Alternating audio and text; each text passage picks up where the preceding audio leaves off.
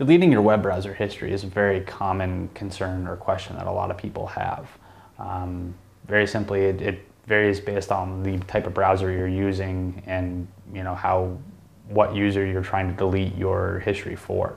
So what we're going to do is we're going to show you how to delete your web browser history in Internet Explorer, which is the most common browser that people will have problems with or use. So what we're going to do is we're going to open Internet Explorer, and once it opens, we're just going to go to the Tools menu right here. We're going to click Tools, and we're going to navigate down to Internet Options. And once in Internet Options, you're going to get a separate window that pops up.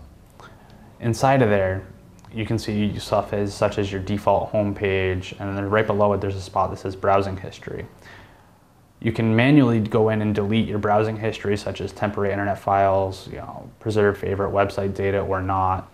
You can delete cookies, your list of websites you visited. You can also delete any saved passwords that you've used during your session or any data you've filled out on a form. So usually what you can do is you can just check all the boxes and click delete.